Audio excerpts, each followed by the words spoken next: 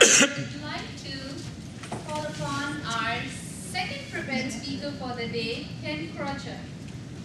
The title of his speech is Stupid, Stupid, Stupid. I'm sorry I do not have the objective for his speech for today, but I do have an objective for each one of us here, which is just sit back and relax because you are going to hear one of the best speeches.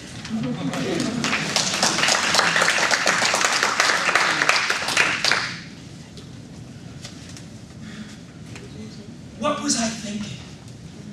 How did I ever think I was ever going to get away with this? There are only 3 words to describe what I did. Stupid, stupid, stupid. Let me ask, how many of you have ever gone to work when you were sick? Oh, you're just trying to make me feel better. Now, I'm not talking about that kind of sick where you say, "Hello, boss. Yeah, I can't come in today." And 5 minutes later, you're on the way down the shore. No, not that kind of sick. And not the kind of sick where you're sniffly and runny and I can go into work and I can play Typhoid Kenny. No, not that kind of sick either. I'm talking about the kind of sick where if you decide to go to work, the only way you can describe it is with those 3 words. Stupid, stupid, stupid. Let me tell you what happened to me one hot August. I wake up 3 in the morning. I wasn't really ill. Let's just call it an insistent call of nature. So I flip off the blankets, walking down the hallway, and as I'm walking along, I realize there's this force of nature called gravity. And gravity doesn't rest at 3 a.m. It pulls things down. So I'm walking faster and faster to get to that bathroom, and I get there, and the door is closed. Our daughter is in there. Little side story. 100 years ago in Kansas, there were 2 cars in the entire state, and you know, they crashed together. I had sympathy for those people that night. Pounded on the door, and a couple seconds later, she's out of the way, fortunately. And for the next half hour, I was literally glued to my seat. After a while, things settle down. I go back to bed and think, good, that's that. Yeah, right. 4 a.m., I wake back up again. This time it's not the lower GI, it's the upper GI. Throw off the blankets, heading down the hallway, the door's closed again! My wife is in there! And after 42 years, I can tell you my wife cannot be rushed out of the bathroom. Time for plan B. This old house may only have 1 bathroom, but the kitchen sink's got garbage disposal.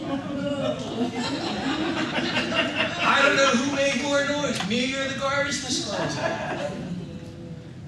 After a little while, things quiet down again. I go back to bed thinking, that's that. Yeah, right. Sun's up, alarm goes off, I reach over to turn it off. Suddenly, I get hit with an alarm. Upper and lower GI at the same time. Back down that hallway. Fortunately, this time, there's nobody there. Half an hour later, take stock of the situation. Now, I'm an entrepreneur. If I work, I get paid. If I don't work, I don't get paid. So I'm thinking, it might be better for me to feel miserable in work and get paid for it than feel miserable at home and not get paid for it. I'm not that feverish. A little bit, maybe. And yeah, I'm a little bit dizzy, but I sit down and work all day. And yeah, it's not that far of a drive to work. I made that fateful decision. I said, I think I'm going to go. And I get in the shower, and I start getting ready. Stupid, stupid, stupid. For breakfast, I had a glass of water. That was all I wanted to chance. Get in the car. It's not a long drive, maybe 25-minute drive to work at the time. 8 minutes into the drive, I gotta stop. But I'm on the expressway, and it's under construction.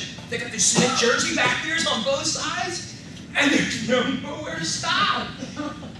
Somebody must have been watching over me, because up ahead, there's a little bump out. Yeah, that's it. And there's one of those porta potties that the construction guys use. other side of the street. I was going to argue with Providence. I pull into the spot, and I look down the road. Way down the way, there's this big dump truck. I got time. So I go across the lanes, and I come to that Jersey barrier, and I go to climb over, and I'm like, whoops! Not a good idea to lift the leg. So I look at this Jersey barrier thinking, how am I going to get across this? And suddenly I remember, the truck. Truck or no truck, though, it's not going to be long for it. I got to get over the barrier anyway. So what I did is I climbed over it, and I slithered over the top, rolled the other side, ooh! Gravity's still there. Be careful. Fortunately, there's nobody in the porta potty. I open the door. Now remember, this is August. And I get hit with a perfume like you would not believe. I call it Eau du Burley Man. All of a sudden, the upper GI starts elbowing out the lower GI. The lower GI had nothing of it, elbows back, and the two were elbowing each other until they stopped and decided to sing in harmony. Fortunately for me, I was sick as a dog. I was sick as a dog, but fortunately, porta potty handled both pointers and setters, so I had to take room for each. A little while later, everything settles out.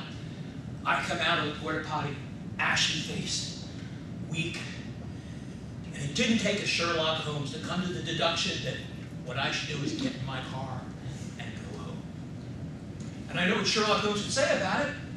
It's elementary.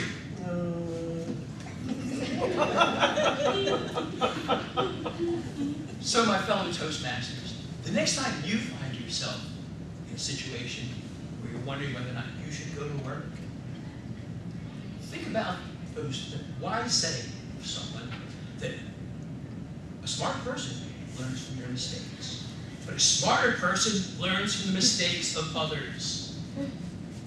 So when you find yourself in that situation, what are the 3 words that you should remember? Stupid. Stupid. Stupid. That's right.